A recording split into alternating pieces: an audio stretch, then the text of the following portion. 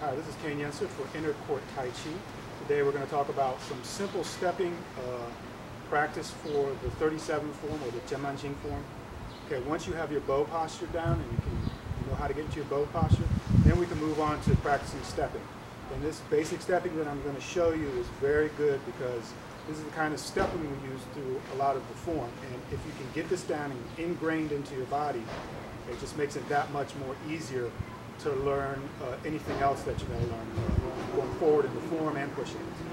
So basically what we want to do is we want to start off, if we can, we want to find some angles, some lines that are at right angle. Okay, if you don't have that, it's all right. It just helps as a reference.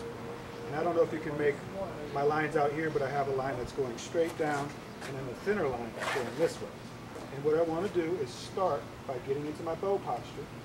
Okay? And then if I'm starting with the right leg forward, what I want to do is I want to bring 100% of the weight into the right leg. And as I do that, my heel comes up because my leg is emptied out. From here, I want to turn my waist a little bit to the left. And as I do, I'm pivoting on the toe. Okay? Then I want to place my heel where my toe was. Put my foot flat, transfer the weight, get all my weight into the front leg. At that point, I'm going to bring this toe in and I'm going to pivot on the heel. There. Now I'm in a bow stance that's facing another cardinal direction and the weight is in the front foot. And I'm going to continue what I just did before and turn it into a short form, a short stepping form. So I'm going to bring all my weight into this left leg. As I do, the back heel comes up. I turn the waist to the right. I place my heel where my toe was. Transfer. Once I have a substantial amount in the front leg, where I'm heavier in the front leg than the back leg, I turn the waist, pivoting on the heel, and I bring the toe in. Toe comes to a 45, and we know that from practicing our bow stance. Bring the weight 100% into the front leg, turn. Put the heel where the toe was, transfer, turn the waist, bring the toe in.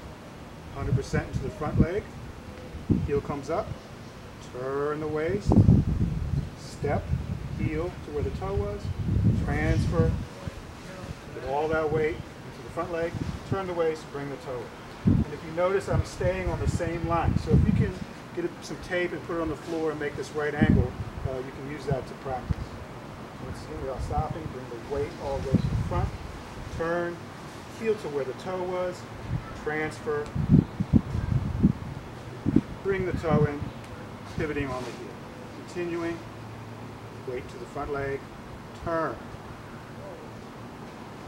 Heel to where the toe was, transfer the weight to the front leg, turn the waist, bring the toe in, pivoting on the heel, continuing, move all the way forward into the front leg, turn the waist, turning on the toe, step out, heel to where the toe was, transfer the weight,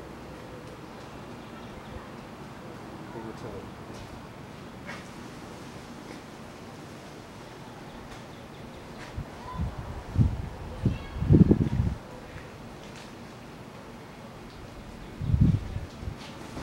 Continue to do this. This will do a couple of things. It will improve your balance and strengthen your legs. Tai Chi is all about the legs.